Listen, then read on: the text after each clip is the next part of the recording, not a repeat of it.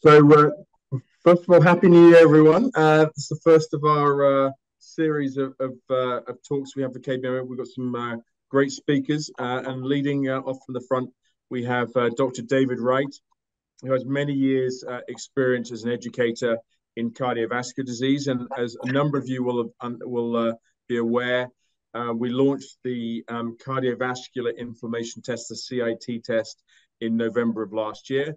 And so it's been gradually getting out there. We're getting some really good feedback from everyone. And so what we thought we'd do is build on the initial launch by having Dr. David come on and talk about all the individual markers, and then also make that come to life a bit more by also introducing some case studies from his many years' experience as well. So without further ado, I'll pass you over to Dr. David, and he can walk you through a quite excellent talk. And then we'll have a Q&A session at the end where you can feel free to ask him any questions that you may have. So without further ado, over to you, Dr. David. Thank you so much, James, and welcome everybody to this webinar. It really is an exciting time because we now can do in-home testing, give people better information, and therefore get better action steps underway. What we're going to talk about is the critical nature of early detection. All of these conditions that you see on the screen are often called diseases of aging, but they truly are diseases, and they do take decades to develop. Traditional approach in the medical world is to wait until something is bad enough to call it a disease and then intervene. And that's ridiculous. We have to start earlier. We have to get on the front side of all of these conditions. We can't just trust risk factors either. There are lots of tools to try to predict risk for individual patients. But in my experience and the experience of others, unless you test, you're guessing. So let's not guess. Let's test folks and find out exactly where they are.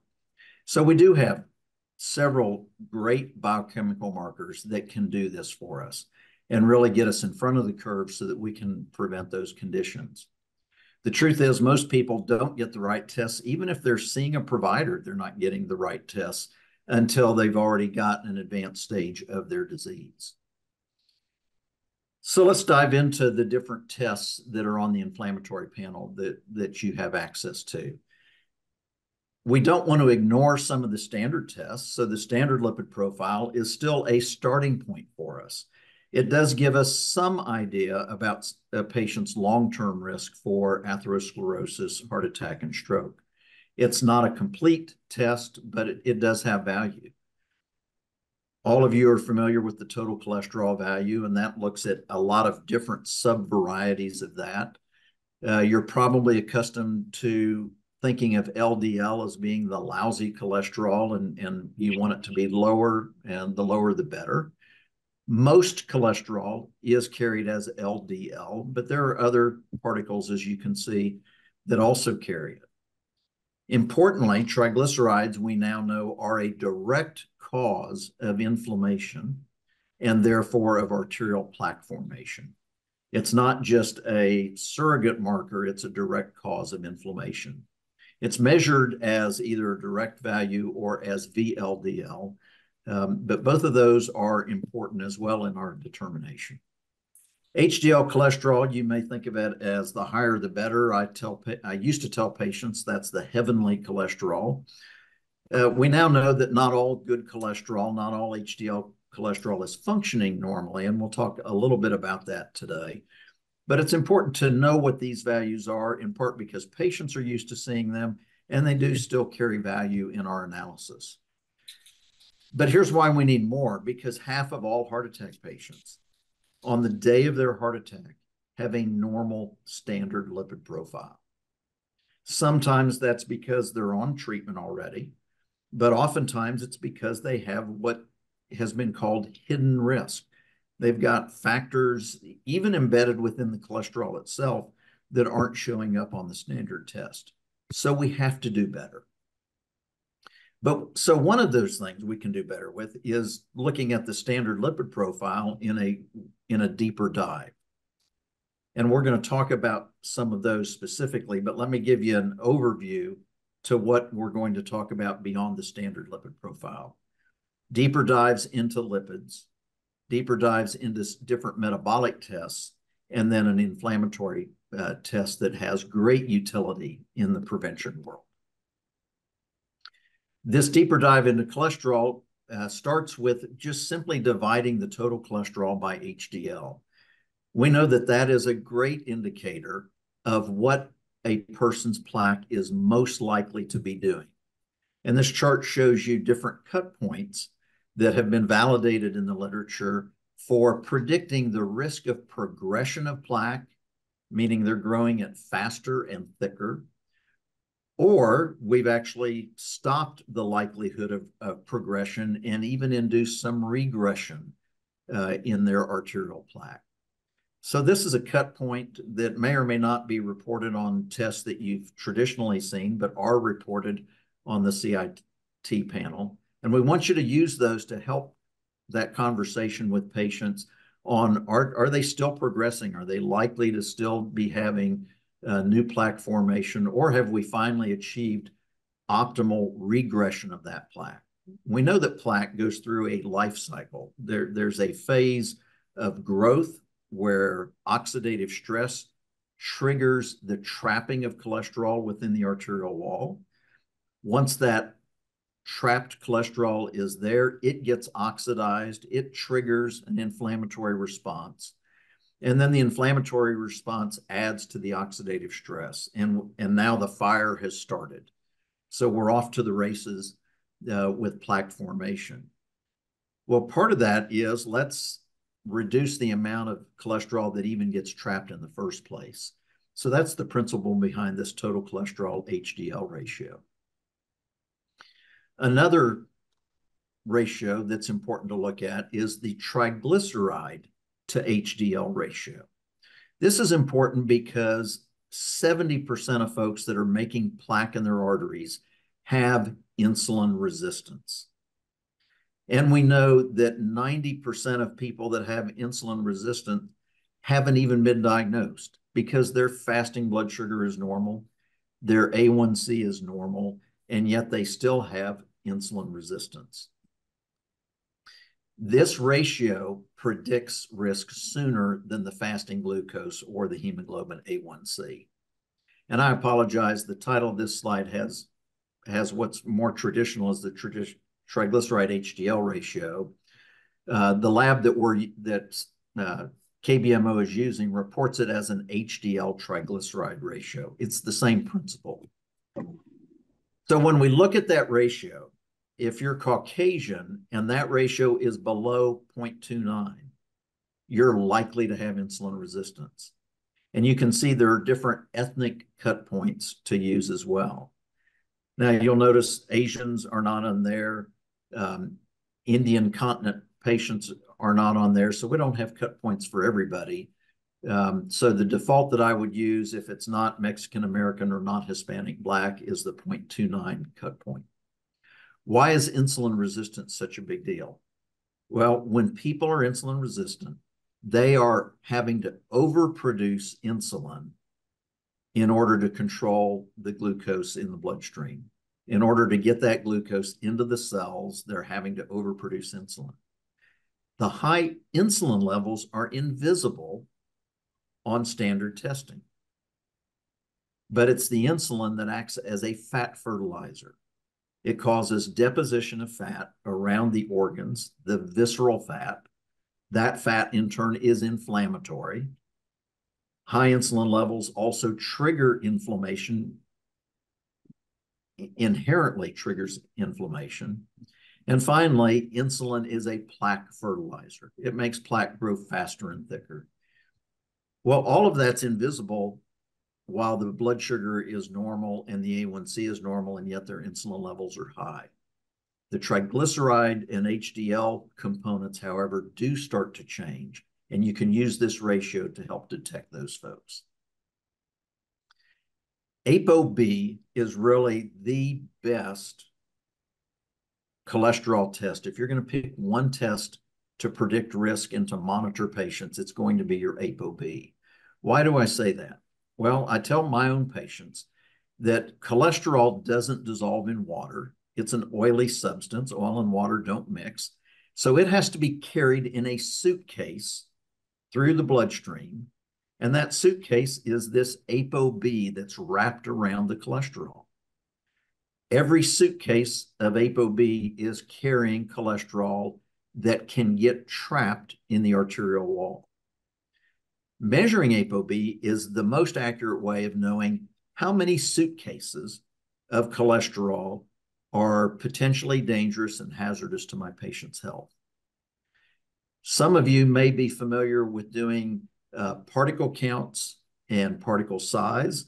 Those are good tests. Those have been around for a good while, but they have a lot of variability in their reporting and in their results. And that's not a fault of the lab. It's a part of the testing platform. It's a qualitative test that gives more of an estimate of numbers, whereas ApoB is a quantitative test and is sensitive to day-to-day variations in ApoB levels.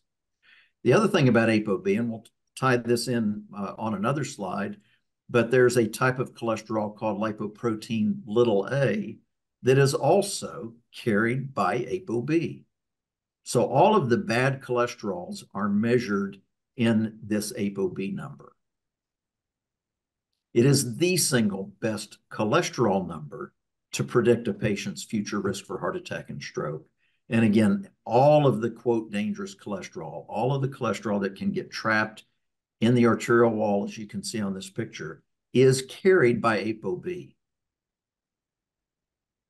Sadly, less than 5% of Americans have been tested for this. Europe has been doing this test for more than a decade, probably 2 decades, and is now their standard test. In America, we're slow to the uptake on this. So you're going to be well ahead of your peers as you start measuring ApoB. I mentioned this cholesterol, lipoprotein a. This is a genetically inherited trait. It's present in 1 out of 3 of Americans, so you're going to find this a lot. It's much more common in Caucasians than African Americans. And this is at risk for, it causes increased risk for several reasons, one of which is that this lipoprotein A actually inhibits the ability of clots that form inside of the artery, inhibits their ability to start dissolving. Think about the clotting system. We have a system that's designed to protect us from bleeding to death. So it's designed to instantly clot when there's a hole. But if that clot is unregulated, it just keeps growing, then we turn a small clot into the entire arterial system is full of a clot. So this thing called fibrinolysis regulates that. It turns out lipoprotein a inhibits that action.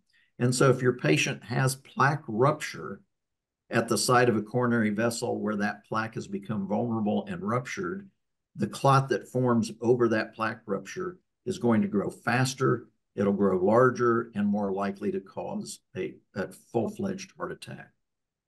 The other thing about lipoprotein a, for reasons that we don't fully understand yet, it also increases the risk that their aortic valve, one of the main valves in the heart, becomes calcified with age, and that can cause a condition requiring valve replacement. So identifying folks with this genetic trait is critical for their health. And because it's a genetic trait, it helps you find cases within their family. So Mr. Smith comes in, has lipoprotein A. We need to tell Mr. Smith, your brothers and sisters might have this, and your children might have this. We need to look further. It is totally invisible on the standard lipid profile. It is carried by ApoB. And so some of the ApoB elevations that you'll find are going to be related to how much lipoprotein A is there. Management, and we'll touch on this in one of the case studies, but management, number one, means be more aggressive on managing all of the other risks that you've discovered in your patient.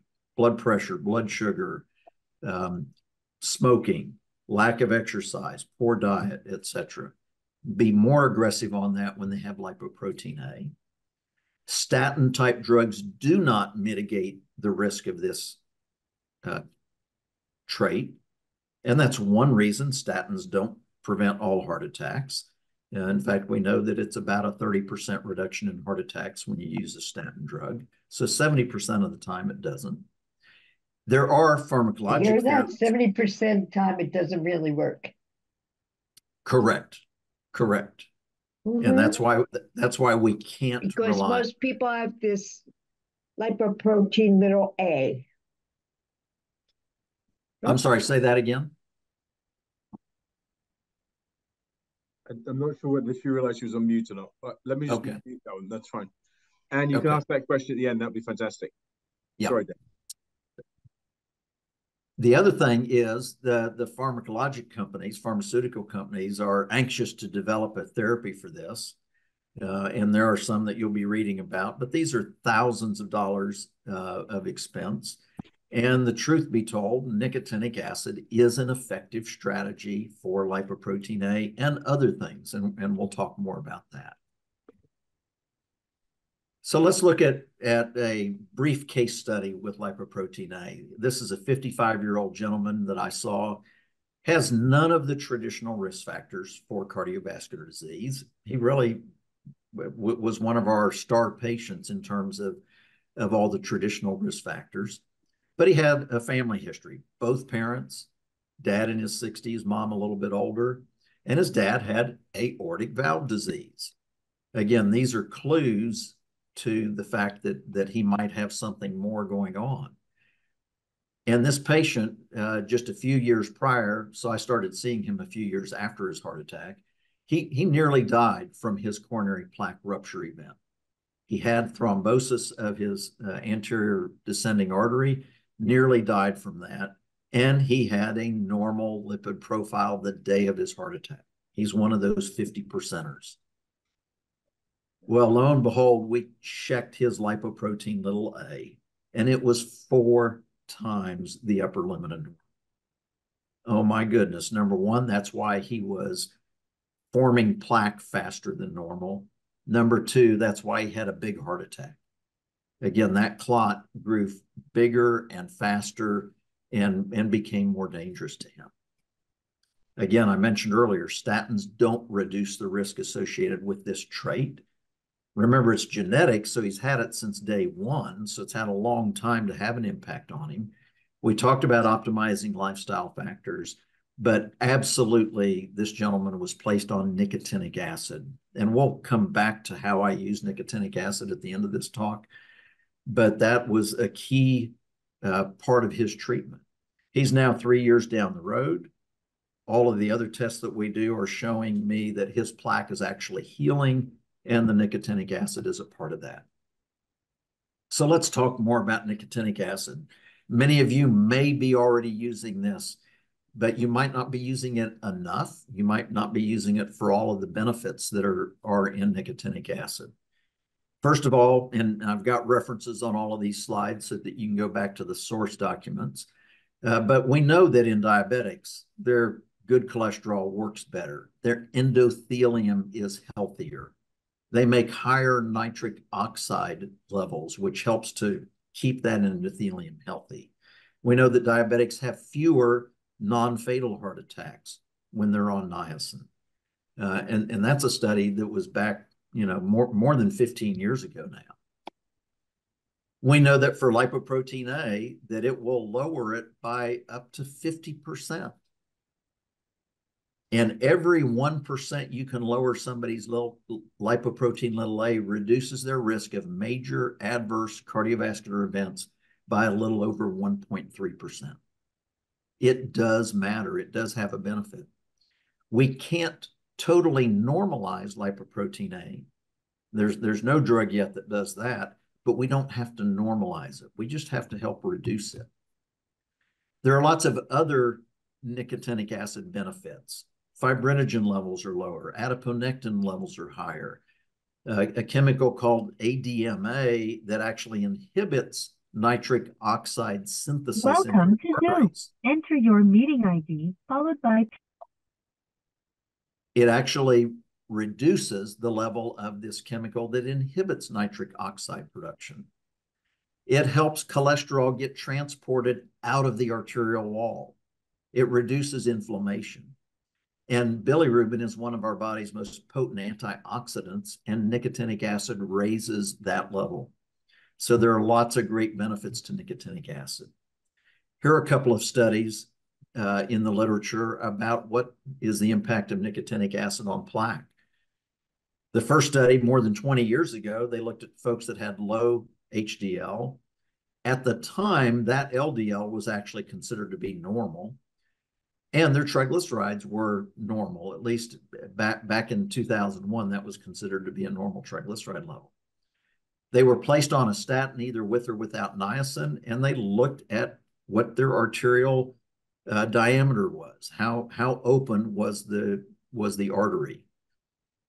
And lo and behold, the folks on niacin, along with the statin, they didn't have a niacin-only arm, so that they did combine it with a statin. It reduced the stenosis only in the niacin. And there was a 90% reduction in these major adverse cardiovascular events over just a 3-year time period. Tremendous benefit. We've known that for 20 years. Another study a little over 15 years ago looked at even better cholesterol numbers in the baseline patients.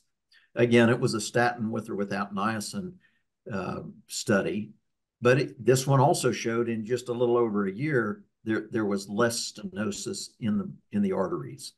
So niacin absolutely has great benefit in lots of patient groups. So let's move from lipids on to glucose and A1C testing. I mentioned that 90% of the people that are insulin resistant don't know it.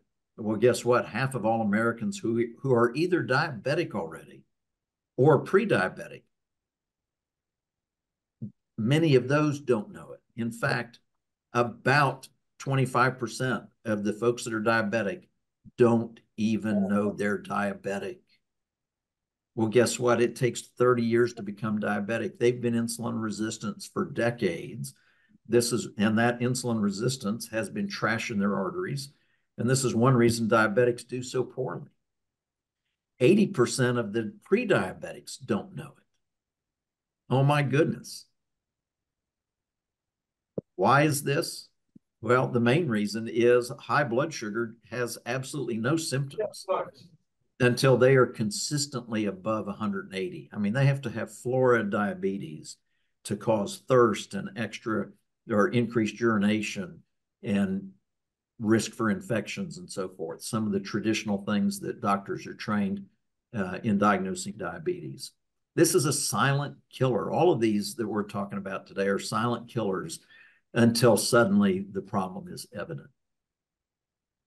Let's remember that a fasting glucose is an instantaneous picture. It's like taking the old Polaroid. You know, I can snap a picture and see what you look like in about a minute. And it's normal for 2 decades before somebody's diagnosed with diabetes. And yet they're insulin resistant during that time. The A1C that everybody hangs their hat on, it has its use. It's a 60-day average glucose reading, but it doesn't rise until at least a decade before the diagnosis of diabetes. So these are some reasons why that HDL triglyceride ratio is important. This is when we can find folks that have the normal fasting glucose, the normal A1C, look at their triglyceride HDL ratio and diagnose their insulin resistance. In terms of cut points for glucose and A1C, you can read these on the screen.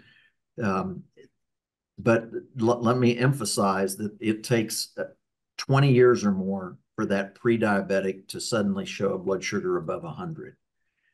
So when you get glucose and A1C readings, if they're below these cut points, don't automatically rule out the fact that they may have an insulin system problem underlying that. A truly optimal fasting glucose is below 90, and a truly optimal A1C is below 5%. Let's move on to inflammation. most of you probably already know this, but I'm going to say it out loud anyway. We now know that chronic inflammation is responsible for the majority of these diseases of aging. It's because there's a root cause that's been driving that inflammatory response. And the inflammation, rather than protecting us, which is what inflammation was designed to do, inflammation was designed to attack an invader, attack a virus or a bacteria or a splinter that's in our body and get rid of it. But when you have root causes that are driving inflammation, that inflammation is damaging cells and damaging arteries. That inflammation is supposed to be a healing response, but if you don't stop the root cause of the damage, the inflammation becomes chronic and the damage accelerates. That acceleration of damage then leads to more inflammation, and there you go. HSCRP is on the CIT panel. It's a very important marker because if it's normal, if it's below 0.5, it's highly unlikely that they have uncontrolled inflammation in their system. But it is nonspecific, so it can be elevated from an infection. It can be elevated because of an ankle sprain. And a whole variety of other chronic diseases can elevate the C-reactive protein. But the main cause in the majority of folks is this excessive fat storage in and around organs, the visceral fat that I alluded to earlier. And we know that insulin resistance, I'm going to keep hammering on this insulin resistance because it's so prevalent, number one, and so devastating, number two. But we know this is why the pre-diabetics and diabetics gain weight. It's from the insulin causing fat storage. That visceral fat produces the HSCRP response in the body. So we can monitor that. You heard me say that truly optimal is below 0.5. For purposes of our CIT test, we're letting you know that below 1 is in the normal range. If you're above 10, let me jump to the bottom of the slide. If you're above 10 on the C-reactive protein, there's probably something much more serious going on. Those folks deserve a deeper dive into anywhere from cancer to autoimmune diseases to hidden infections that have been smoldering. So a really high C-reactive protein, let's take a really deep dive into what's going on. Between 3 and 10, all bets are off. It could be as simple as a sprained ankle or a sore throat or a head cold last week, a variety of other conditions. So you do need to ask patients about any symptoms they've had in the few weeks prior to getting this test drawn. The majority of the time when it's elevated, though, it's going to be between 1 and 3. They're not going to have had a recent infection. They're not going to have had an injury. They're not ill. They feel fine, but they have chronic inflammation. And this group, this between 1 and 3, those are the ones that are really at high risk for likely already having arterial disease. We know that a trial several years ago that simply looked at using one specific statin, rosuvastatin, in patients with known arterial disease and decided if their C-reactive protein was above 2 or below 2, did they get put on a statin drug? And it turns out that if it was above 2 and you put them on a statin drug, they had fewer heart attacks than if you didn't. So we know that this is a valid marker for risk. Now, your treatment strategies don't have to be constrained to statins. I'm not saying that. I am just showing you a trial that shows that C-reactive protein absolutely is associated with prediction of a heart attack and stroke risk. Last test that we'll look at together is a metabolic test for homocysteine. This is a normal breakdown product from protein intake. So we make homocysteine, but elevated levels we now know are associated both with heart disease and dementia risk. And we know that there are folks that have different problems with methylation. They have the MTHFR abnormalities, and they can't process the amino acids properly, and homocysteine levels build up. It turns out that dementia risk starts at 11. 11 or higher, they're at a higher lifetime risk for dementia. Number two, if it's above 30, we know that they're at a much higher risk for heart attack, stroke, atherosclerosis. And again, this is another silent killer. There are absolutely no symptoms for these conditions until they already have their memory problem or they're having their heart attack. I mentioned the methylation pathways, and it turns out that vitamins B6, 9, and 12, those three specifically, among other things, detoxify and metabolize homocysteine. And so that's one of the treatment strategies. If you don't test, then you don't know what to do. You can't guess on homocysteine. So testing is critical. So before we close with some Q&A, I want to take a little bit deeper dive into a case study. This is a 66-year-old patient of mine who had coronary artery calcifications. He knew he had plaque, and he also knew he had calcifications in his aortic valve based upon a CT scan of his chest that he had done elsewhere.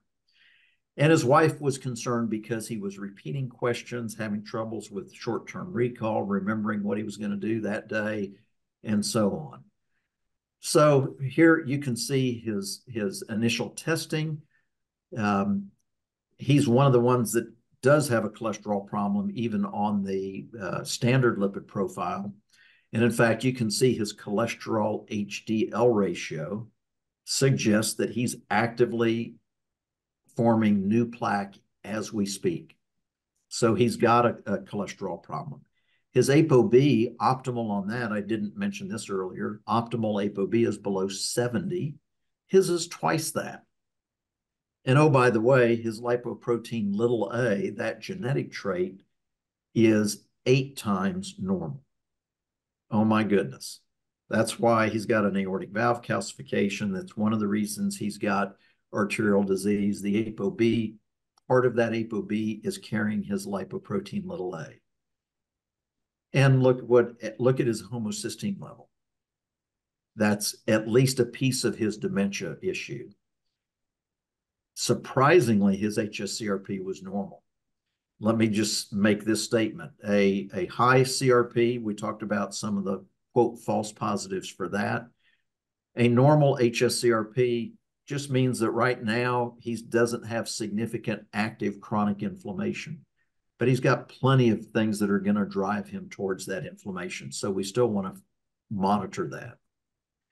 So what did I do beyond lifestyle therapy? And I always make this statement both to patients and colleagues when I give talks. I can't outprescribe somebody's lifestyle, period. End of sentence. If they're not eating right, if they're not moving right, if they're not sleeping right, if they're taking in toxins, if they're not handling stress properly, if they're not taking care of their oral health, if they're not taking care of their gut health, they're going to have issues, and we can't outprescribe those things. So, but what can we do beyond lifestyle? Well, we know that a low dose of aspirin in people with known arterial disease, it helps to decrease how fast a clot grows and how big it gets. So while we're stabilizing somebody's plaque, a small dose of aspirin helps to give them some protection against plaque rupture causing problems. The form of niacin that I like is Enduracin. It's got good absorption, good bioavailability. It's well tolerated. It's not very expensive. The way I use it is I'll start at a 500 milligram dose, give it with their last meal of the day, and over every couple of weeks, I'll increase it by another 500 milligrams. For most of my patients, my target dose is 2 grams a day, so 2,000 milligrams per day.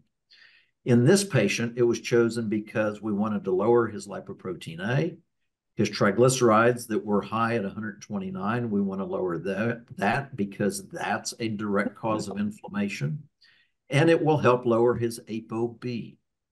Enduracin has lots of great benefits, the nicotinic acid. Number 3, I put him on vitamin K2 as MK7 to help stabilize his plaque. And the other thing that we know is that this specific form of vitamin K2 helps to helps plaque to heal with less calcification happening. This gentleman's already got calcified vessels and aortic valves. We want to try to inhibit that, reduce the amount of calcification while he's healing, if at all possible. I put him on a B6, B9, B12 combination called fulvic to lower his homocysteine levels, and then used red yeast rice because we know that it has many of the exact same benefits at lowering ApoB and stabilizing plaque that have been seen in some of the statin trials.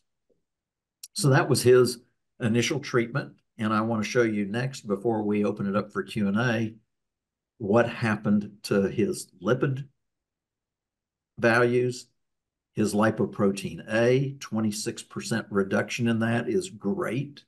His homocysteine is now normal. And you know what I mentioned about his C-reactive protein was normal?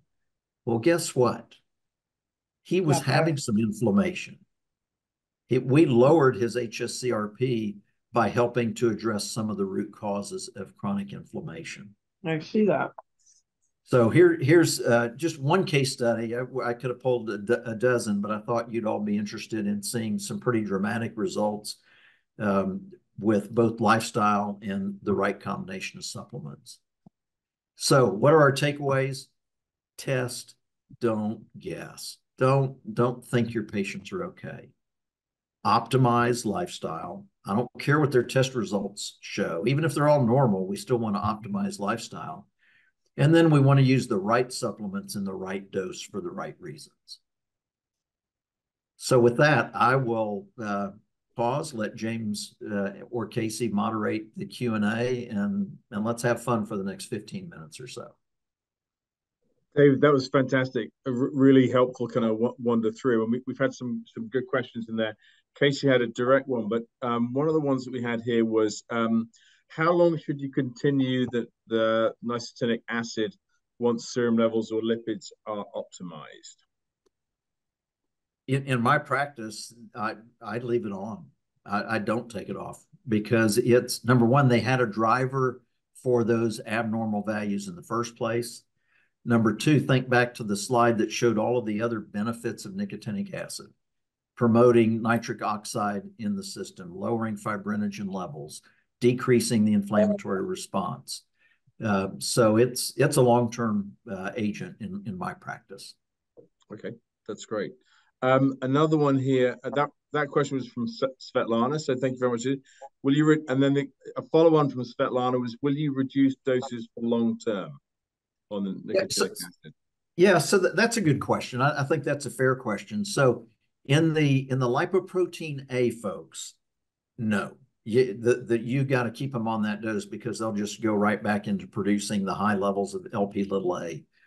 So in my LP(a) patients, I find the dose that lowers them optimally, and that's forever and ever, amen.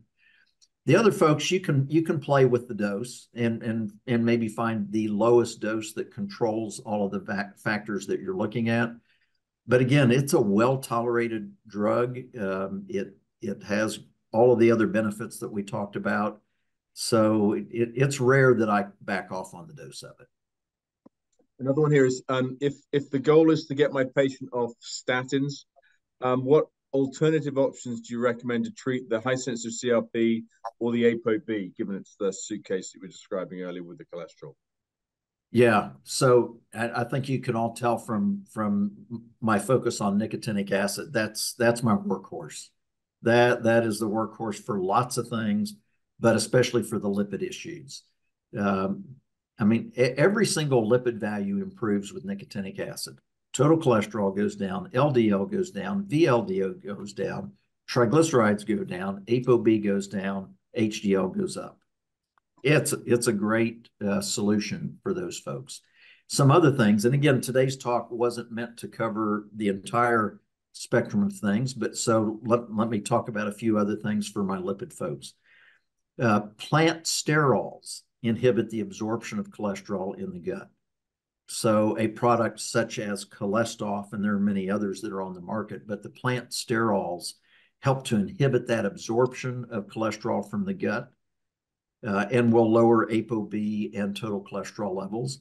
Let me also make this statement that most of the cholesterol that people absorb in their gut is from the bile that their liver is secreting in response to a meal. Bile salts are very cholesterol rich. So the liver's making cholesterol for lots of reasons, one of which is to make bile. The bile gets released when you eat a meal, but that bile's carrying cholesterol into the gut.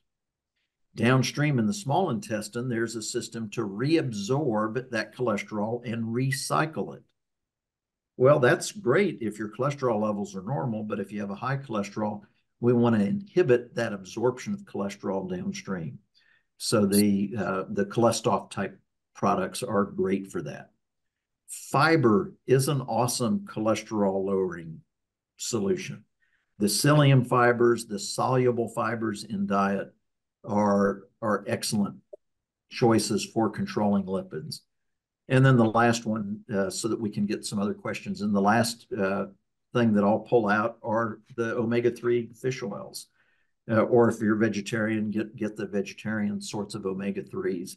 But they help to lower triglyceride levels. So we have lots of things other than statin drugs. That's great. And then one here from Jeannie. Can you take red yeast rice with statin as well? With a statin as well? Sorry.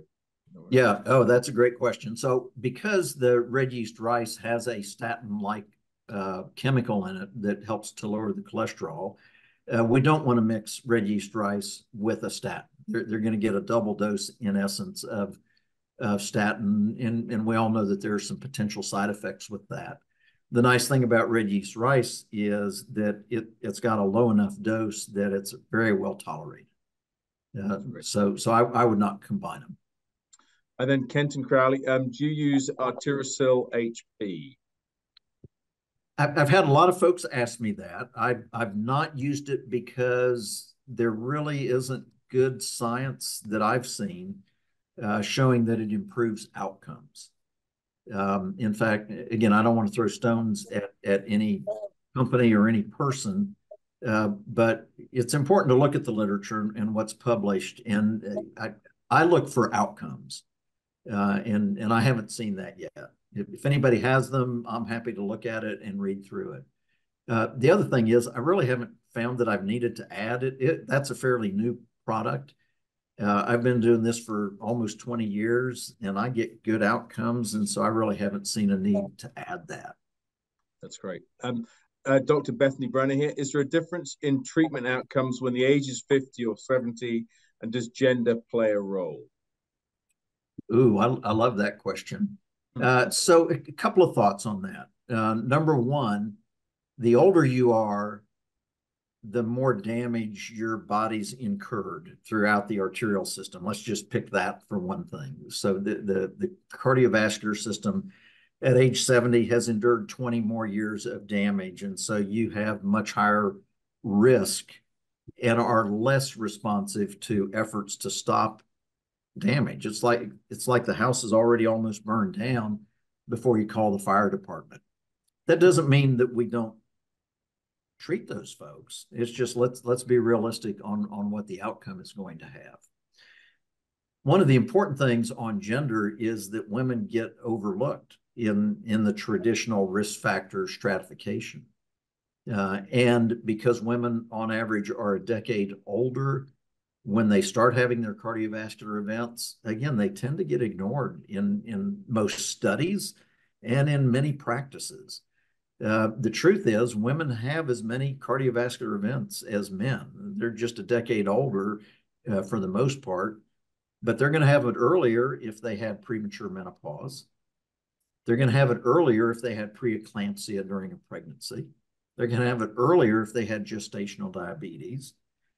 They're going to have it earlier if they had multiple miscarriages. So I tend to be agnostic when it comes to gender in terms of how aggressively I look for and treat folks. Here's a good one. I know it's a question on many people's lips. Which is better, ApoB or particle number or particle size? I know you addressed that, but that's one that comes up pretty regularly. Yeah, no, that's a great question. So ApoB is a quantitative test. It gives you a precise amount of ApoB, number of suitcases that are in the person's bloodstream. Particle number and particle size have been validated. There's good studies that show that those are valid things to measure. Here, the problem is that, again, it's a qualitative test, meaning it's a calculation of a range of particle numbers and particle sizes. And if you do that 7 days in a row, you're going to get significant changes in the number. And it's not because the test is bad per se, it's just not as accurate as the ApoB. And then lastly, ApoB has the most published data for, number one, being a risk predictor and something to monitor that is stable from day to day in terms of monitoring. So ApoB wins. Yeah. Thanks, Terry. That was a great question. Jeannie, is the Enduracin over the counter? It is, which is a two-edged sword. I mean, it makes it less expensive that way, but there are folks that are going to be using nicotinic acid without supervision. We didn't talk about some of the things you do need to watch for on nicotinic acid, so let me in the few minutes just hit those real quick. Number one, it can cause peptic ulcer disease. It can aggravate gastritis, so you have to be careful in those folks. Number two, it can raise uric acid levels and trigger gout. So you don't want to start nicotinic acid if somebody's gout prone, and especially if they've had a recent gout attack, get their uric acid under control first. Number three, I mentioned a lot of good things it does, but it does raise homocysteine levels. So when you're using nicotinic acid, if you're adding it to somebody who's already had their homocysteine level measured and it was normal, you want to remeasure it after they're on their dose and make sure you don't need to treat that homocysteine elevation. So there are some downsides to it being over the counter, but it is over the counter. And I have my patients order it through Amazon. Okay. Will you recommend to add nitric oxide supplements to the treatment? So I'm going to give you just my approach. Again, I haven't. So the nitric oxide supplements are a newer to the scene, meaning in the last decade or so. I haven't seen the need to use that as a routine thing. I don't think it's wrong to use it. I'm not saying that. I haven't had to use that. Okay, great. I think that is. Please repeat where you order nicotinic acid from. Amazon. So just go to Amazon.com and get the Enduracin. Now, there are other companies that do that. So again, you may have a supplement provider that can also do that for you. Okay, perfect. Dr. David, that was great. Thank everyone for those great questions. That was really great kind of back and forth there. And thanks, David, for being so sharp on his feet on all of those things. So that was fantastic. So again, if there's anything else, one more question. Oh, no, thanks for everyone. So that was great.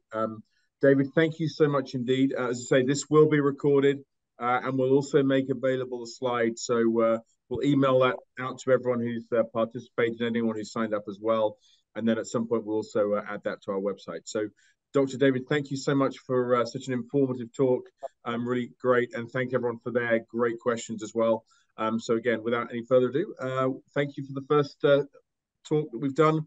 We've got another one coming up in another couple of weeks' time with Dr. Jennifer Stagg talking about how she uses the testing as well. So we look forward to that. And thank you all. Without further ado, we'll sign off. So thank you again, Dr. David.